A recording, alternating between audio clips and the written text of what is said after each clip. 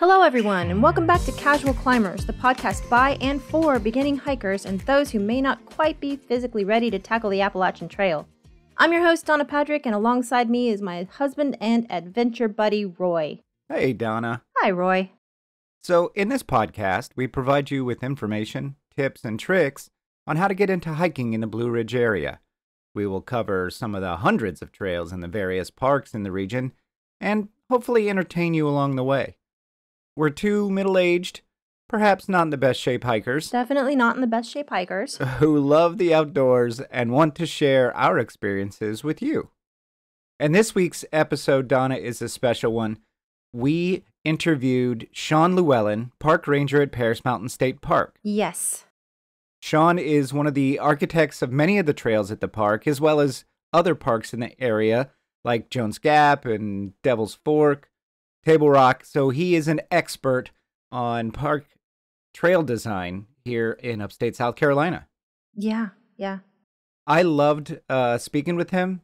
He's a great guy, and the information he gave was really neat. He gave us a lot of inside tips about Paris Mountain too, which I found really interesting. Yeah, he's a wealth of information. I really enjoyed that. I was thinking about that interview with him. I mean, this is days later, but that was really a good interview. I'm gonna reference it. Yeah, I think I will too. He gave some really neat insider information, particularly on Sulphur Springs. So listeners, be on the lookout for a special feature that even we didn't know about. Yeah, inside tips and tricks. All right, let's get into it. Here is Shawn Llewellyn, park ranger, Paris Mountain State Park. So hello, casual climbers. We're here today with a special video podcast with Shawn Llewellyn, park ranger at Paris Mountain State Park. Hey, Shawn. How are you guys? Doing well. Tell us a little bit about yourself, Shawn. How long have you worked at the park? So I started at Paris Mountain in 2005. I was hired under a recreational trails program grant because at that time we were expanding the trail system at Paris Mountain. So basically, I was hired under the grant, and I worked as the trail crew boss for about 2 years here, from 2005 till 7. So when the grant ran out, I left here and worked at Jones Gap and Caesar's Head for about 2 years. And then actually the ranger position that I wanted at Paris Mountain opened back up, and I got that job, and I've been back here ever since. So I think in September, I'll have been with the Park Service for about 19 years. Wow. That's nice. But most of it's been here at Paris Mountain. So I know the park well, especially thanks to being on the trail crew, because when you're going out and scouting trails, you see every little piece of, property that you can. Right. So is that how you got your start in park ranger service there at Paris Mountain? Yeah. My wife actually, she showed me the job posting, and so I just put in for it. And I've always liked being outdoors, going climbing and hiking, riding my bike. So the job was like a perfect fit for me. So. I bet. I'm actually kind of jealous. It's a young man's job as well. I can imagine. I work in IT for my day job, and so I'm stuck behind a computer all day. So yeah, I can imagine just being out there would be great. Yeah, just hauling tools out all day and hiking almost 8 hours a day. It'll wear on you, but it was good. I enjoyed it. What are some of your favorite aspects of the job? Right now, and even back then, it's kind of the diversity of the job, because you can have a plan going into the day, thinking you're going to do something else, but then 10 other things occur and you're kind of all over the place, and that suits me very well. I don't like routine things. I like the diversity of it, and that's the biggest thing for me. And also the ability to learn how to do all these different things. So it's not just like doing paperwork at a desk. You're fixing electrical issues, you're cleaning a bathroom, you're just about anything. You're going clearing trees off trails or something like that. So yeah, you're a jack of all trades. Yeah, you never know. You kind of have to be if you want to be a park ranger in South Carolina State Park System. Yeah. So how are the trails created? How are they designed? Um, there's a lot that goes into that. It may be different for, park to park or state to state. Um, Nowadays, there's a lot of sustainability involved with trails. Because if you guys know how Sulphur Springs is and Brissy Ridge, Yeah. those were kind of just built with no sustainability in mind. And nowadays, basically, you start with a flag line and you lay it out, and if depending on if it's a mountain bike or a hiking trail, there's a lot of different things that go into that. But basically, the biggest job is to get the water off the trail as quickly as you can. Yeah. So what we used to do is actually go out when we're laying out the pin flags and kind of getting the trail designed. We'd go out with a tool called a clinometer, and basically what that does is it'll measure the grade from where I'm standing to the next person, because you don't want to break 10, 12% grade on a trail, because that's where it starts to kind of get unsustainable and water's just kind of eroding the trail. And you also don't want to, if you have like a section that's 12% grade, you don't want to run that too long before you have a grade reversal in there where you can shed water. But basically, yeah, that's kind of how we've always done it. We've kind of conceptualized an idea with pin flags, and then we changed it. And another big thing I was taught from a professional trail builder was to always keep trail features in mind. So you could lay out a trail, and it could be not too exciting, but as you're out there laying out the pin flags, you might see a big rock or a humongous tree or just something kind of neat, like a rhododendron thicket where you can create a tunnel. And that's something to keep in mind as well, is having those neat little trail features out there, because it makes the trail more exciting in my mind. Yeah, we love it when the what is it, the mountain laurels when they're in bloom. Yeah. Oh Oh my yeah, goodness. Yeah. And then when the flowers start to fall, you can go through and it's just like a raining white mountain laurels. It's just yeah. It so almost looks like it's snowing out there or something. Yeah. Mhm. Yeah. There's a Wait. section of the Sulphur Ridge that's just past the mountain lake going up where it's following the stream, and there's tons of falls and cascades for a Yeah. good mile. It's the toughest trail there, at least Absolutely. trail, but I by agree. far my favorite. By far my favorite. I love that section. Yeah, and I think keeping that sustainability thing in mind, I do most times prefer older trails where that wasn't really thought of, that are a little bit harder to maintain in a sense. But yeah, I do that's my favorite trail in the park is Sulphur Springs. We just finished that one this past weekend, because we had hiked several sections of it in various parts, but we never did the full thing, especially coming down from the top. And Yeah. it's gorgeous. I absolutely love that trail. Yeah, and there's one neat feature that not too many folks know about, and I don't mind telling anyone, but so as you're going up the hike, only you're going past Mountain Lake. The stream's on your left. It's going to be on your right again for a little while, and then the last time the stream is on your left. And as you get close to the top and you're seeing the stream less and less, there's a little kind of path that goes into towards the stream, which there's multiple ones of as you're going up. But there's this big, strange rock hole. It's about I'd say like 5 feet around, 4 feet around, and I don't know how it was created by erosion or something, but it's like a little cold plunge thing, but it comes up to about my chest, and if you can't see it unless you're looking really closely at it. But Wow. so if you go up there in the summertime and you're getting kind of hot, it's one of my favorite things to do is to just pull in there, jump in, and you can only sit in there for about 10, 15 minutes at most before you start shivering. But yeah, that's just a neat little tip for anyone that goes and hikes on Sulphur Springs. That's pretty great. So that's right before it gets up to the Fire Tower Trail intersection, right? Yeah, a little bit before that. Yeah, Okay. yeah, Yeah. and there is paths to it, so try not to bushwhack or anything. Just stick with the trails and the little because on trails you'll have if you're near water, there's always a path down where either someone's fishing or there might be a neat little waterfall thing, and that's kind of how it is out there. Yeah. Do you have problems with people bushwhacking and making their own paths through and trails and stuff like that? Um, no, it's not too bad. I mean, I think there was a lot of things here before I even started. But since that time, I haven't really noticed a huge increase in people creating their own trails and stuff like that out in the park. So, That's good.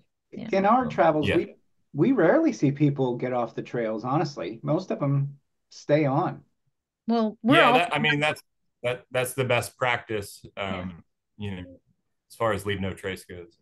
So that brings me another up to the next question. How do you guys maintain your trails?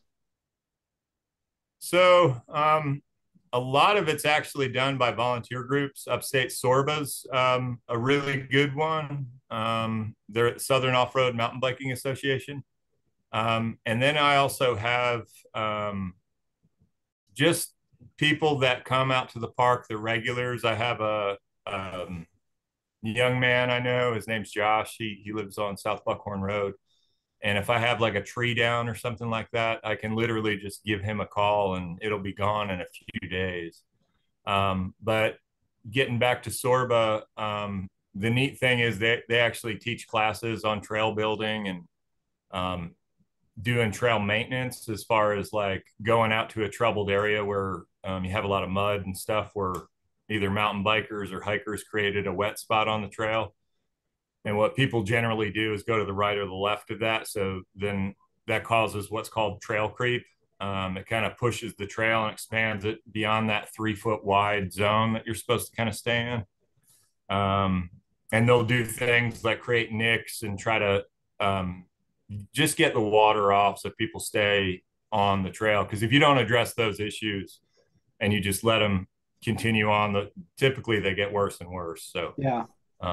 but yeah, a lot of it's upstate Sorba and just people who are good stewards of the park, and then also the staff will get out there from time to time, and especially when trees are down or something like that, especially like hazardous trees that need to come down.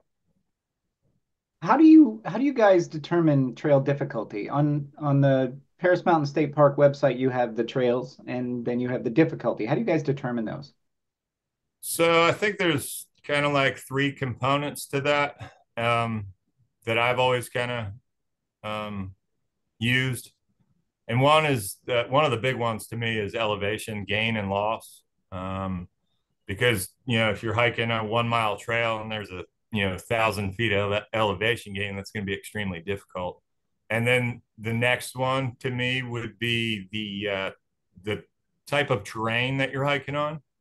So like if you had a old trail like Sulphur Springs that wasn't built on sustainability, might be roots and rocks and steps and all rock scrambling, who knows. And then third I would say would be like length. It could be an easy trail, but it might be 18 miles. You might want to take that into consideration because that's not going to be the easiest day out Yeah. on the trail. So those are kind of the three things I would kind of base it on. Okay. So I noticed too, I guess Brissy Ridge is one of the older ones as well. Yes, There's yeah. a lot of Well, yeah, the hike only on both Sulphur Springs and Brissy Ridge are like the old trail. I mean, they were here long before I was here, but we did do some rerouting on Sulphur Springs on the opposing side of the hike only side to make it more sustainable, especially since you have both users out there. You have mountain bikers and hikers. And then Brissy Ridge, we kind of changed that was before I got here, but they changed the shared side at one point, which needs to be addressed again because you guys probably know how rocky it is on the shared side.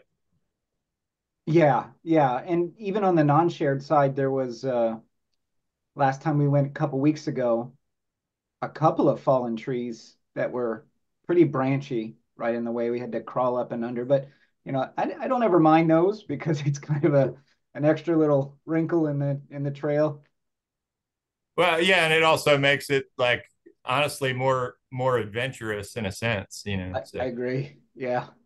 Yeah, that's true. So, what are some things that you wish that all hikers and mountain bikers knew before going on a hike or mountain biking at the park? well, the first thing, if you're combining those two groups into one area, I would just say etiquette more than anything. Knowing when to yield, knowing when to like kind of step to the side and let the mountain biker pass. And then also for mountain bikers coming at each other, knowing when who's supposed to yield at that point. So yeah, any of the downhill coming into the uphill mountain bikers, they should yield because they're building up so much speed. But yeah, just knowing that trail etiquette would be a big benefit. And then the other aspect of it, we were talking about earlier, when you have a muddy section of trail or something like that, Leave No Trace says you're supposed to just actually walk through that mud and not go to the right or left, which actually helps us, especially when we're maintaining trails as well. And that goes for mountain bikers as well. You just kind of stay on the trail. So actually That, go through the mud. yeah, actually right through it. Yep. Yeah. Okay. Doesn't seem like it's the right thing to do, but it's the best thing because you don't create that trail creep where you're potentially killing plants or just widening the trail base. Yeah, that's good to know. I never thought about that. Yeah. Yeah. So that speaks to the whole how can hikers help make the park and trails better, staying in the middle of the trail, even if it's muddy. That's one thing that they can do. Are there other? I mean, of course, leave no trace. Yeah, that and just being prepared for your hike that you're actually going to do. A lot of people there's so many factors. So it might be 90 degrees out and three people have like a 12-ounce water bottle to share. No. And you just need to rely on those factors. You never know if there's going to be heavy winds that day, a thunderstorm. So you kind of want to like plan your day according to what the weather is going to be, what supplies you'll need, just various things. You have the right footwear. There's a lot of little things you could do to prepare for that. But the big one for me is knowing what trails you're going to take and kind of being confident after looking at the map and knowing exactly where you're going without getting lost, knowing the blazes on the trees, the colors that match your hike. So Sulphur Springs is white. You should be on white. And you see that little 2x6 rectangle on the trees. For those who don't know who blazes are, yeah, it's just the little 2x6 paint marker on the tree that you see every so often. And they change color throughout the park depending on what trail you're on. Yeah, we do try and let people know when we do a hike what color to be looking for whatever hikes. And some of the hikes that we've done have been combinations. So, we'll turn off of Percy Ridge onto Pipsissewa. Mm-hmm. Yeah. Yeah, we use kind of a pretty basic system as far as trailblazing goes. It gets a lot more kind of technical when you get into like a wilderness area because they'll have like double rectangles, and that may mean something like there's a turn coming up or an intersection. So it's kind of neat to, even though you're just hiking, there's a lot of different things you can kind of educate yourself on, and that way you kind of you have more confidence when you're out there, especially if you're hiking at like Jones Gap or Caesar's Head or up in Pisgah. There's so much to choose around here. So yeah, that's so true. Yeah, Caesar's Head is our next park to hit. That's next on our. Do you have any recommendations for us for starting out there? Yeah, I always like to. My favorite park that I've been to in South Carolina is Jones Gap. I enjoyed working there, but I also like how the park is situated. It's in the valley, and the Middle Saluda River runs right through there. And the hiking up, even just the Jones Gap Trail to Jones Gap Falls, is real pretty. And that's going to be on like the somewhat easier scale, even though the terrain is pretty rough on the Jones Gap Trail. It's real rocky. And then my favorite waterfall out there would be Rainbow Falls. But that one, you're looking at a lot of elevation gain and stuff like that. I believe it's about 5 miles round trip. But I'll try to go up to that one at least like once or twice a year. We did And that one, then and it what's that? we did that one already. Okay, good. Did And you it like it? wiped us out. Yeah. I thought I was gonna die. Did you guys do it when it was during normal rainy conditions, or did you go when it was dry? It was dry. We did it in Okay. June. Yeah, Yeah. you'll have to go back up when we get a lot of rain because it sometimes comes down to like a trickle when it's really dry out. It wasn't too bad. The rainbow, the waterfall itself was amazing. Yeah. So, Okay. It's but just yeah, getting there. the hike up was Yeah. a little rough for Yeah. us. I actually got to help build sections of that trail and that little log bridge that you go across. Then we put the fiberglass bridge in as well out there. That was a full day of carrying fiberglass back and forth, Oh, just wow. that location. So. Last time we were there, we got pictures of this. There was a little green snake inside one of the tubes on the fiberglass bridge walking over, and he was just sitting there in the tube hanging out all day. He was there when we went in, and he was there when we came back out. That's awesome. Yeah. That's neat. But yeah, to get back to your one question, if you want to go up towards Caesar's Head, I recommend doing the Dismal Loop, and Okay. basically that'll kind of take you down to like Matthews Creek, and you'll cross that, and then you'll end up at the what they call the cathedral. It's a big rock wall. It's just beautiful the whole hike. But again, that's one that's probably quite a bit harder than Rainbow Falls because I think it's about 8 miles if I remember correctly round trip. So talking about the snake, what are some of the wildlife that you can see at Paris Mountain? So one I always like point out to people that come and want to just like hike around Lake Placid. They just want to get their feet wet at the park and go for a short hike. I always point out all the beaver chews around the trees because there's probably 100 of them or so. But as soon as you start around Lake Placid, at like the corner where the amphitheater and Mountain Creek meet, as you're walking around that whole side, you'll see where, it almost looks like a pencil sticking out of the ground because the beavers are constantly, knocking the trees down and damming the creek up actually that we always have to maintain. But yeah, that one's one that sticks out the most when people first visit here. There's black bears, which we seem to have resident black bears in the past 7 or 8 years, I'd say. When I started here, I never saw one. I don't think I've ever had a hiker report one, but we're seeing them more and more in the park. And I don't know if that has to do with all the building that's kind of going around Greenville. So that's kind of neat. And I don't think anyone's had any issues there. So just keep your distance and, just look at them. What is the recommendation if they do it? We've never encountered a bear in any of our trails. We've seen lots of deer, but no bears. What's the recommendation if someone does come across one? Just to be calm and just slowly kind of walk away from it, give it its distance. That would be my best piece of advice. I have seen a few bears in the park, and I had a guy running after it with his camera, and I, had like, you can't do that. Don't, so we've had, just be smart about it. It's a pretty strong animal. So Yeah, no kidding. I don't think yeah. I'd be running after one. There is that old adage about, make a lot of noise and make yourself big. Is there any merit to that? Yeah, I think so. But I think that's if the bear's like approaching you, you'd want to Oh, seem big and hold your pack up and make a lot of noise. That might be an unlikely scenario, but you never know. But yeah, that's one thing I didn't think of was just, making a lot of noise and presenting yourself much bigger than you are. So right. Last time we walked on Mountain Creek, we saw two pretty good sized deer in that area that you cross. I guess there's a power line running through this one area, so there's a wide gap between the woods. They were yeah. just there grazing, and they were pretty big. Yeah, there's more and more deer in the park. I had to live down at Camp Buckhorn for about 6 months while my house was getting renovated. And every night we'd look out. I actually lived kind of in the lodge, and every night we'd look out the window after the sun went down, and you'd see about anywhere from 16 to 18 deer in the Wow. field down there.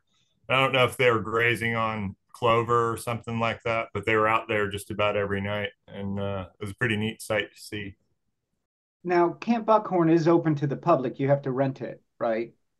Yeah, so it's a group camp. So basically, you have to rent the lodge and all 10 cabins that come with it, and basically it's a 2 night minimum as well. But yeah, it's a beautiful place. It's that if people haven't been to the park before, you get to the very top of the park. There's a gate right there. Mhm. If you were to rent Camp Buckhorn, you would have access through that gate, and then it's about another, I'd say, mile or so all the way down to Camp Buckhorn. It's almost like you're traversing the mountain in a sense. You're going up to the top and then going back down the other side. We That's very cool. we did the North Lake Trail one time.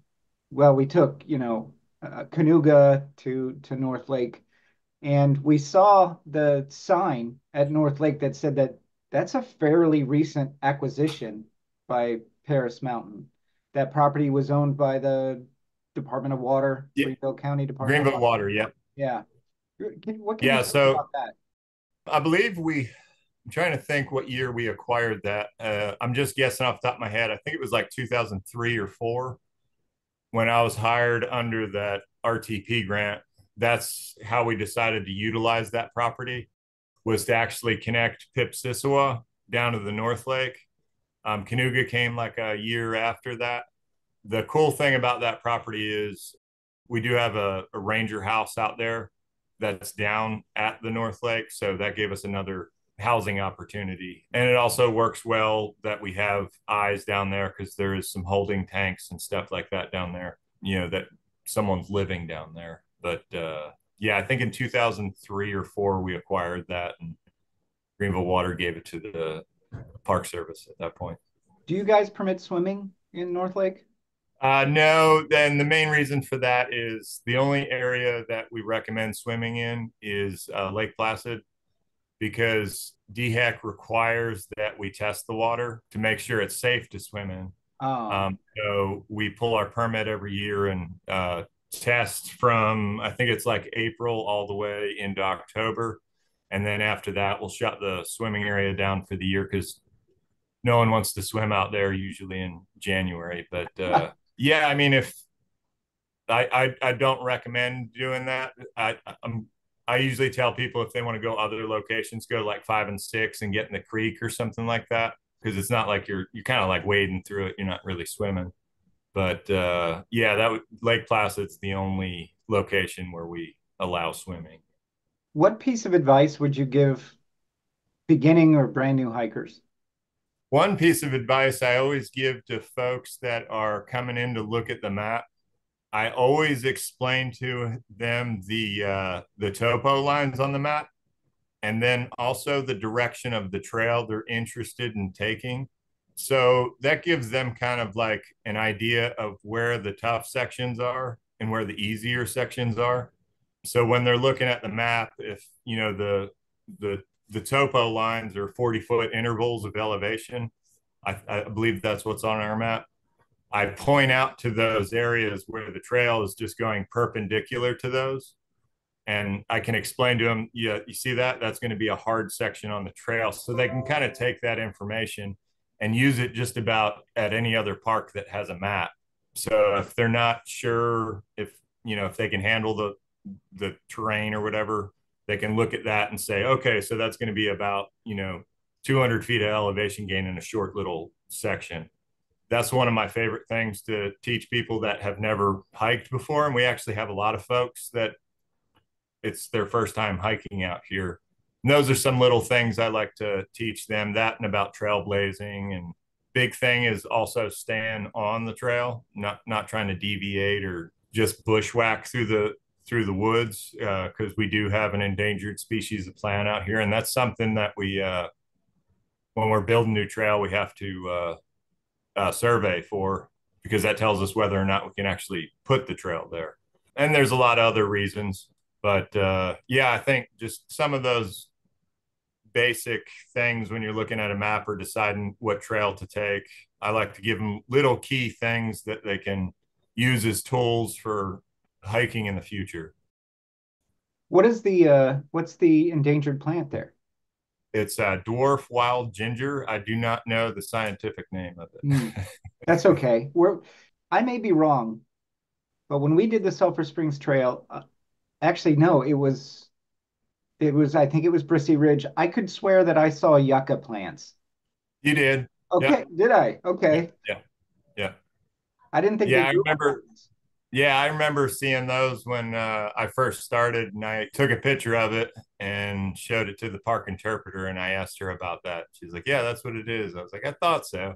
I didn't realize it grew here. So Yeah, neither did I. That's why I was yeah, like, I can't be right. This isn't. yeah. I mean, it looks dead on. It looks the same as any other yucca plant, but I was surprised. I had no idea. So That's crazy. yeah. Which trail is your favorite? Your personal favorite at Harris? It so mine changes through the season. So my favorite trail, 75% of the time, is Sulphur Springs. On the hike only side, I'll literally kind of hike up to the top and just do I'll turn around. It's like an out and back as opposed to doing the whole loop. But I would say October-ish into November, I really enjoy going down to the North Lake. And then, I'll take my wife down there and we'll have a picnic or something right on the dam, because you're seeing the whole profile of the mountain, and you're in front of the biggest reservoir in the park, and just looking at all the color change on the leaves and stuff like that. It's just that's the one time a year that I prefer that over Sulphur Springs. Yeah. Do you Yeah. take Brissy Ridge to Pipsissewa to get there, or do you go the other way? I usually go Brissy, Pipsissewa, down to the North Lake. Sometimes I even recommend to folks that don't quite want to do 5 miles. If they want to shorten that hike, I highly recommend they take Brissy Ridge to Pipsissewa and then take a ride on the North Lake and just go out to the dam, because that's like the big payoff for me out there. Instead of, if they have the energy, go ahead and do the whole North Lake loop.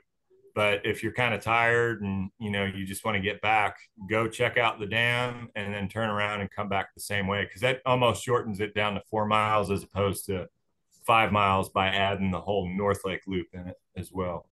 I There, recommend doing the whole thing, but yeah. yeah. Oh, we loved it. We loved every second of it. Those 5 campsites there. Do people have to pay for those, or do they just register for them? Yeah, so basically, you'll kind of do both. I remember we were building the North Lake Loop, and I forget, one of us had the idea to add campsites out there, and we took the idea to the who were then the Rangers, and they were all for it. So I think originally we may have had six, but the sixth one wasn't really in a good spot. But basically, what you have to do is there's a little bit more rules to those campsites as opposed to the our regular what I call car camping or RV sites. You'll have to call the office. You can make a reservation, or you can just show up the same day, provided there's a site available. But then you also have to register your vehicle with us. So we need your tag number, make, model, and you have to do all that before the office closes at 5. And the reason for that is, if you were to just like drive up to the park and you rented a site and didn't tell us that vehicle belonged to you, we actually have to stay and run the tags and make sure it's not someone who's lost or hurt on the trail. So it's really important that, like, at the end of the night, we know every car that's here overnight, who it belongs to. Yeah. And if we don't, then that makes us a little worried till we figure out who it is. I But can usually, imagine that would yeah, really suck if they didn't tell you. So you guys had and to walk that every that trail. happens. Yeah, that happens from time to time. But usually, a lot of times when you run the tag, you'll kind of see that the reservation matches that same person's name, and I'll just call them just to check. But then there's some cases where you just, you don't know. That's yeah. So they have like cell phone signal out there? Yeah, I mean, We had it I at the think in lake. the past like 10 years, I don't know that I've found a spot anymore that doesn't have cell phone reception, with the exception of like Sulphur Springs and 5 and 6. You still have reception there, but it's really spotty. But yeah, just about everywhere in Paris Mountain, you do have cell phone reception, which is kind of nice, especially for doing a search and rescue in the park. It just makes things a lot easier. I can literally get to a location where someone's hurt and send a pin to like the fire department, so they know exactly how to get in and where to go That's and stuff like awesome. Does that happen frequent? How often does that happen that there's search and rescue? that. For... I don't know that there's any like regularity to it. Kind of happens at random, but it will happen a bit more often, especially when that temperature gets up into the low 90s and up. That's when it starts to kind of spike a little bit. And I've seen it happen to people who are just trying to get in shape and go out there, to like folks that run 30 miles a week or something like that. So yeah, it's random, but it Does it happens have from time to time. mostly to do with like people not hydrating enough, not bringing enough water, that kind of thing? Yeah, I think that's a big part of it, but I also think that when it's 98 degrees out and you're running in the middle of the day, I don't know.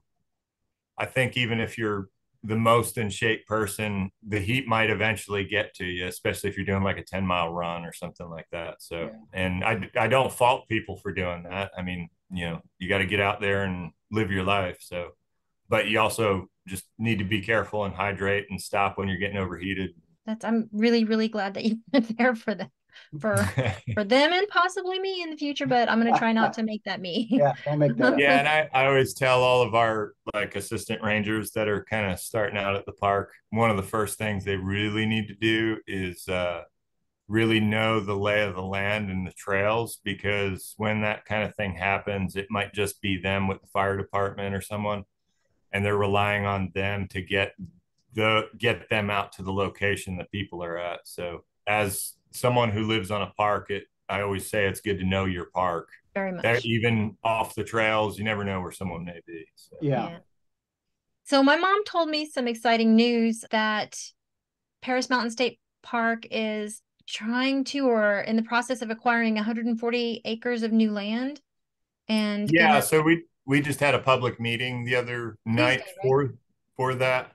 Yeah, so basically what we're trying to do now is get another RTP grant so we can have money to build trails out there. I think it's about 4 miles worth of trails. And we do have a map. I can actually send it to you guys, that has like a conceptualized trail layout for the two different trails. Mike Watkins, our trail coordinator, he's working on kind of like tweaking the trails so everyone's happy, and also in some of the areas the terrain's kind of a little steep, so we're gonna tweak those as we go. But yeah, as of now, we should be. It's going to be like a 3-year process from the time we get the property, hopefully the grants, and then actually have trails out there. So That is exciting. That's you don't often see the parks growing in size. That's such a good thing.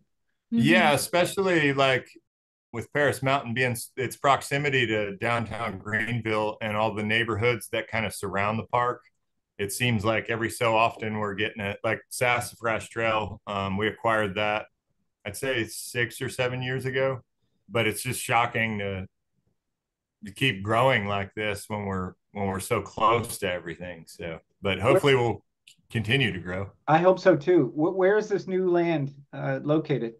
So it's gonna kind of run, if you were in the park and you're driving up the mountain, and if you're looking over towards Mountain Lake, it's gonna kind of run up through. Like if you're ever looking off at Mountain Lake, you see the really steep terrain going up on the other side of the reservoir. It's going to run up through there and then kind of up near Fire Tower, near the Stone Ridge community. And that's one of the areas that's kind of sensitive, because I don't like to see houses while I'm out on the trail. I want to feel like I'm out in the woods. And they also don't want to have hikers ending up in their backyard, Okay, which yeah. I understand.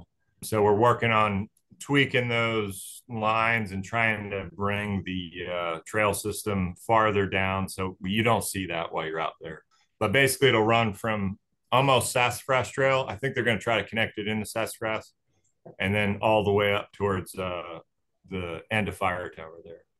That's super exciting. That is very exciting.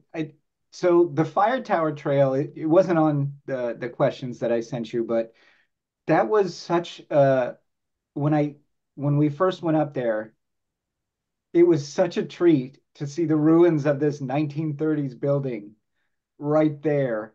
And the plaque gave a lot of great information. It was we stopped there and sat on the edge and had our lunch. It was great. Yeah, that's just it's neat to know that you're walking through someone's house in a sense, being inside the foundation and thinking about what they were doing and having a fire in that fireplace and stuff like that. So Yeah, it was pretty great. But as you said, there are two spots I think on the trails that we've taken there where you can see a residential house, and that's yeah, one of them. And the other one I think is on the Mountain Creek Trail. Mountain Creek, yep. Yeah, there's And a that's relatively new prior to that house being built. I think there was like a small pond up there and you really couldn't see anything, but I don't know if the landowner or the new landowner decided to build a house up there, but yeah, that's something you just don't want to see when you're out hiking. But again, Paris Mountain's so narrow as you're coming from like Lake Placid all the way up to Sulphur Springs. I mean, there's not a whole lot. You don't have a lot of room to kind of get away from that in a sense. No, and there's only two. I mean, and Yeah, you have to go really out of your way to get to one of them. And the yeah, other one is not, it's not right on the edge. I mean, it's probably what, 300 yards away from the trail. yeah. I'd Uh, say about that. Yeah. But yeah, in the future, I think we're going to try to any new trails. We're going to try to stay away from any of that. Just there's the experience there. yeah. So what is it that you want people to know about Paris Mountain State Park that they wouldn't normally ask or know? Wouldn't actually ask her no. Um,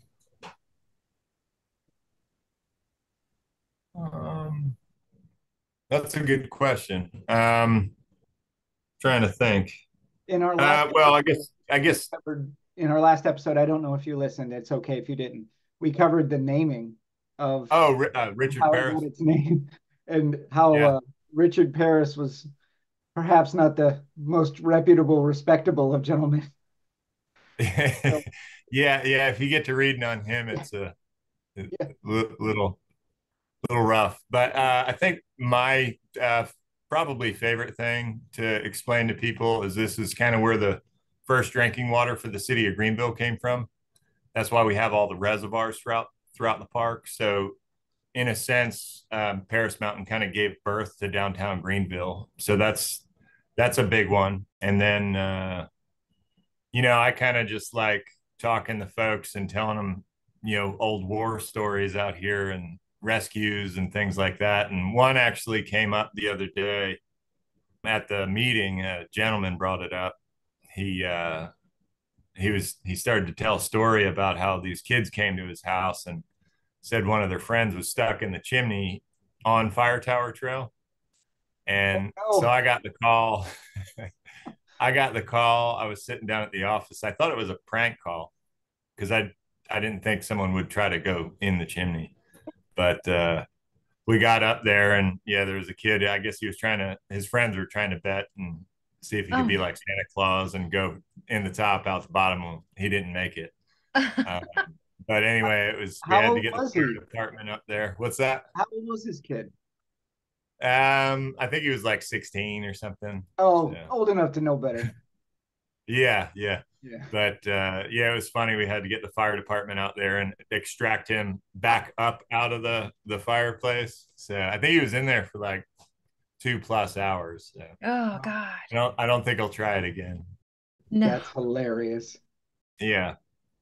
I just I'm curious about something you mentioned, you thought it was a prank and that kind of thing. I'm actually curious if anybody, I don't think that you would have ever spotted one, but have you ever had anybody say that they've spotted a Bigfoot in Paris Mountain State Park? Is there any kind of lore about that?